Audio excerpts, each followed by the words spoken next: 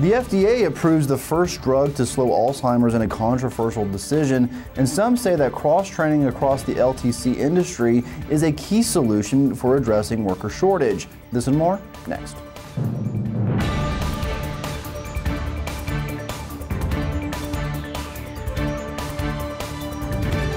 You're watching LTC News with Dane Henning. Welcome to CNA TV Long-Term Care News. I'm Dane Henning. Today is Wednesday, June 9th, 2021. To stay in the know of long-term care news, be sure to like, comment, and subscribe to our YouTube channel. Also, if you are a CNA, consider becoming a NAHCA member for only $30 a year. You can enroll quickly on our website at NAHCACNA.org. Join today and stand up for what you deserve. In a landmark decision, the Food and Drug Administration has approved the Alzheimer's disease drug Aduhelm. The decision sets the stage for it to become the first ever drug marketed to slow progression of the brain-wasting disease, according to developer Biogen.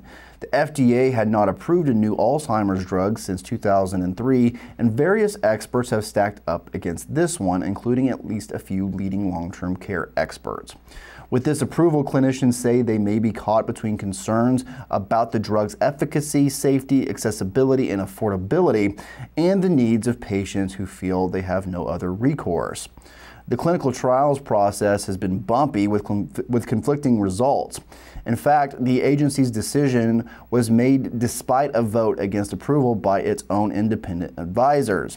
But FDA leaders ultimately decided that Biogen's application met the requirements for an established accelerated pathway to approval. Quote, in determining that the application met the requirements for accelerated approval, the agency concluded that the benefits of Aduhelm for patients with Alzheimer's disease outweighed the risks of the therapy, the FDA stated.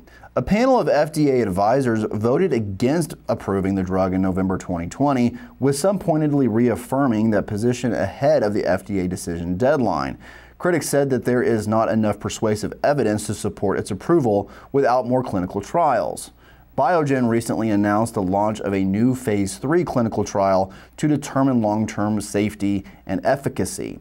The trial, called EMBARK, is a redosing study of the drug in patients with Alzheimer's who took part in earlier clinical studies of the drug. In the 24-month study, participants will receive 10 milligrams per kilogram infusion every 4 weeks, according to Biogen. EMBARK is expected to be one of the largest clinical trials involving Alzheimer's disease, with a planned enrollment of 2,400 participants, the company said. Some experts are saying that the long-term care sector should use the coronavirus public health crisis as an opportunity to explore broader training opportunities that would allow staff members to work across multiple settings, including nursing homes.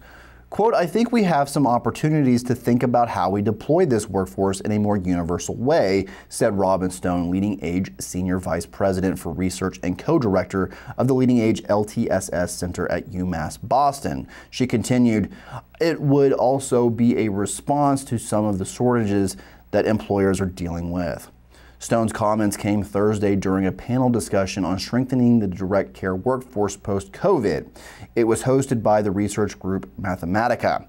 She stressed the need for the states and providers to invest in geriatric development career programs that focus on training aides to provide care in multiple settings. Quote, we should be looking, or at least exploring, training for universal workers who are actually going to be trained to the level so that they can work across all long-term care settings, which would allow them to have options for working in different settings, Stone urged. Robert Espinoza, Vice President of Policy for the New York-based Direct Care Workforce Advocacy Group, PHI, echoed her comments. This has been your long-term care news update. Everyone have a wonderful week, and I'll see you on Wednesday.